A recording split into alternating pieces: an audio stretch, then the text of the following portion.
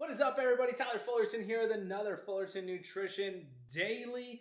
So let's talk about this. Just got done working out. When is the best time to take in carbs? So I always tell everybody, definitely take in your carbs around your workout.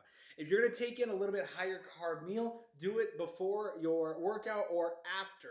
When you are going high calorie burn, your heart rate is still up, especially from interval training and stuff like that. So what I'm going to do is, as always, I'm going to finish up with a protein shake here. I don't do it before anymore because I'm running and it's hot out now here in Arizona. So doing a protein shake, so the meal replacement shake, and what I'm going to do is a peanut butter sandwich. Everyone's going to freak out, oh my gosh, he's eating bread.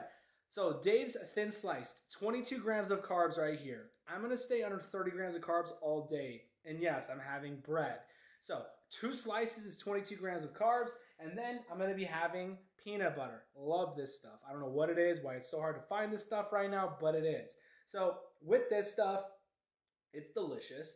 And with 2 tablespoons a ton of peanut butter. I'll probably use about a tablespoon, so it's going to be 3.5 grams of carbs with this. So yes, you can still have carbs and lose weight. That's why you want to surround your carbs around your workout. That is the best time to take in those carbs.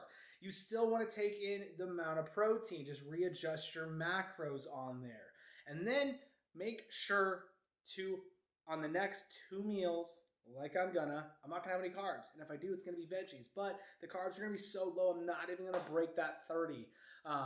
But that's how you can still have bread. So if you wanna have sandwiches, you can. I would definitely get the Dave's Killer Bread Thin Slice. This stuff is delicious. If you had it before, let me know. Drop it in the comments. Don't forget, still doing that special on the custom keto plans. $27 right now, FullertonNutrition.com. But that is how I'm breaking the fast after working out. Quick tip for all those coffee lovers out there, I'm making my protein shake, making True Meal in coffee right now. So you add 16 ounces of coffee. If you don't hit the 16 ounces with the coffee, add a little bit more cold water. I do mine over ice. And then 2 scoops of True Meal. The best shake you'll ever have in your entire life. If you do it in coffee, let me know. All right, so meal 2.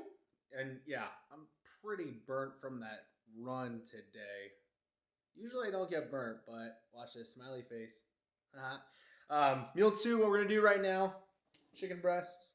Gonna do chicken breasts in the sweet skillet. Not gonna do any veggies in it because you guys saw had a pretty high carbs with the breads. Yes, you can have a bread, you can have carbs.